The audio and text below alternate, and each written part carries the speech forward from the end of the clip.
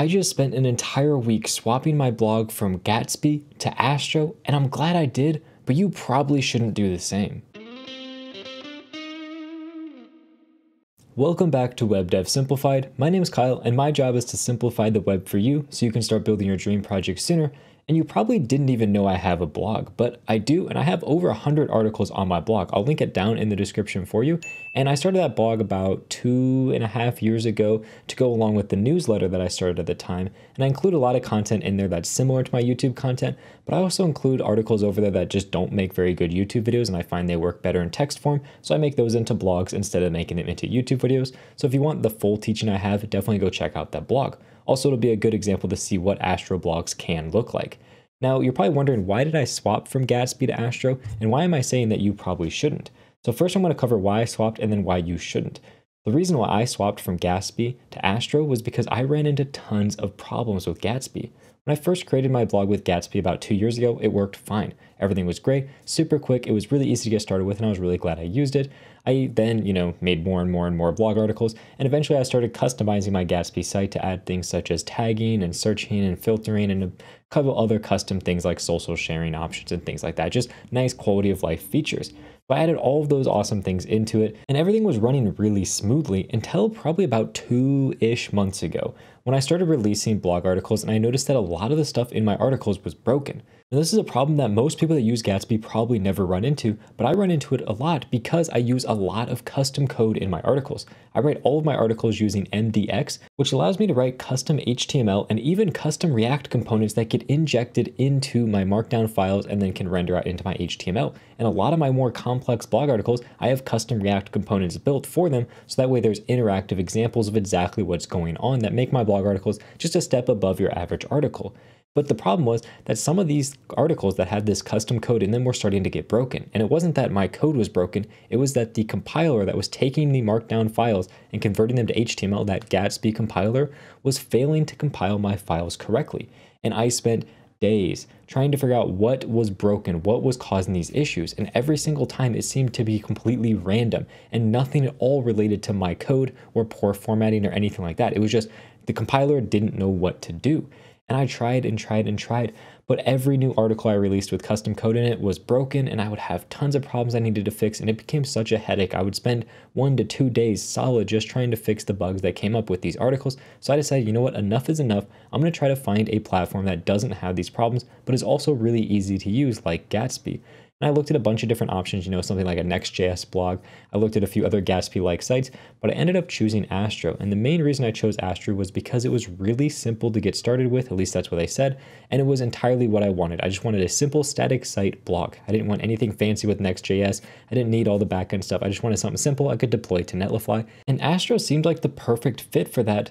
The only issue is that Astro is very early in its development days. It's still kind of in a beta, non-stable release version, and I have a pretty large blog. I have over 100 articles, which while by some comparisons is not that big, but when you're swapping over to a new untested program, that's a pretty big blog to be swapping over, and I was bound to encounter a lot of problems, and I definitely did. And this is the main reason I say that you shouldn't switch. The reason I switched is because Gatsby did not work for me. Nothing I could do would fix it. I tried updating Gatsby to the latest version. I tried all these different changes, and nothing I could do would fix this problem. It was just inherently something wrong with the compiler. I had no idea what it was, and I didn't feel like trying to deal with it and figure it out anymore. I had to switch. But if you have a system that's working, don't switch over to something like Astro that's brand new, because you're going to run into a lot of headaches. And I definitely did. But overall, I'm glad I made the switch. And one of the main things I ran into was just bugs with the platform. There was a lot of bugs with their compiler in their platform. For example, one really big bug that was super simple I ran into was that if I had a table and I wanted to render out rows in that table and I wanted to render out items in those rows, well, I was creating essentially a table and I was dynamically putting the content into the rows. But if I put one piece of content in the row, just one single column, it worked fine. And if I added any more than one piece of content into the row, it broke. Something with the compiler just didn't know how to handle that. So I, of course, submitted a bug request for this. I put an issue on their GitHub, and luckily they were able to fix this within a few days. That was pretty impressive, but still, I ran into that bug, and I spent probably 4-ish hours of my own time trying to figure out what was wrong with my code, because I thought my code was broken, when in reality it was something with Astro that was broken. And I ran into a lot of small bugs like that. Not too many, but enough that I had to kind of tweak around how I was doing certain things. For example, one bug I ran into that wasn't too hard to work around, but was kind of a pain, was I couldn't pass objects or arrays to JSX components inside my Markdown files. It just didn't know how to compile that. So I had to change all of those objects and arrays that I was passing. I had to convert them to strings, and then inside my component, I had to take that, and then I had to convert it back to a JavaScript object or an array. So it's kind of a pain. I had to serialize it as a string and then unserialize it in my component. It was just kind of ugly, and I wish I didn't have to do that, but it was just the workaround I had to do. Also, I had to completely relearn how to do everything in Astro. Like I said, Astro was pretty easy. It had pretty much everything included to start with, but I had to relearn how to do certain things in Astro. For example, there's these Astro components that they use, which are different than, React, Svelte, or Vue. They're their own thing, and I had to kind of learn how that works.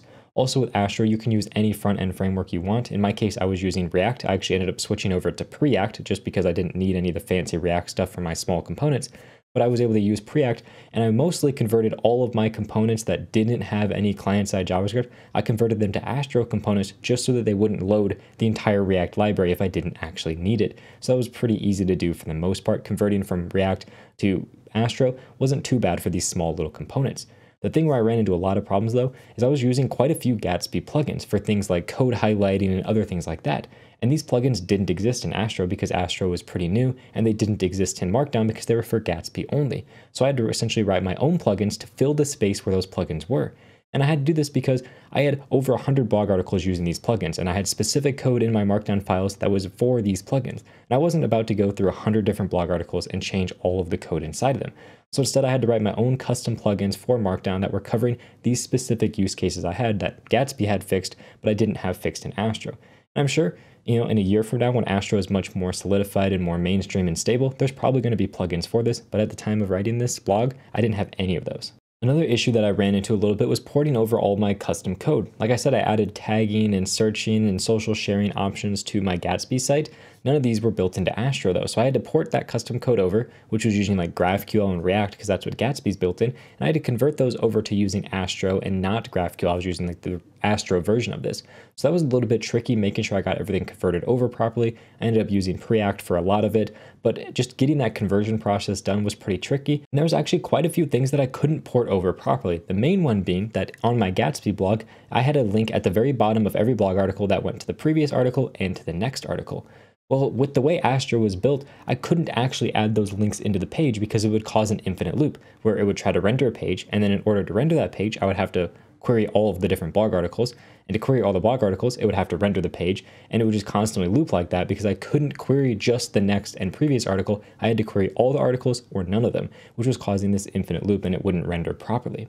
Now, I know I've talked a bunch about why swapping to something that's new like Astro is a bad idea, but overall, for being such a new library, the experience with working with Astro was actually quite enjoyable, and it only took me a week to convert over a blog that have over 100 articles from Gatsby to Astro. And in my opinion, that's pretty impressive, especially considering the amount of custom code that I have written. About 20-ish% of my blog articles, so 1 in every 5, has some type of custom React or HTML component built into it. And most blogs not going to have that. So the fact that I was able to convert over a blog with a lot of articles and something that had a lot of custom code, which was going to hit a lot of edge cases, was honestly pretty impressive. But again, I would wait. If you want to use Astro, do it on a small project. But if you're going to convert over something large, just wait until it's a stable release. They're constantly pushing out new updates, and I know for a fact by the time that it reaches stable, I'm going to have a bunch of breaking changes in my app because I'm in the beta version, and things are going to change by the time it gets to stable. And dealing with that is not fun. If I didn't have to switch, I wouldn't. But because of the fact that Gatsby was constantly breaking, I had to switch, and Astro was about as good of an experience as I could ask for being such an early development product. Now, if you're interested in checking out my blog, I'll have it linked down below. I have over 100 articles on there, and I try to release a new one every single week, so it's definitely something you want to check out. With that said, thank you very much for watching, and have a good day.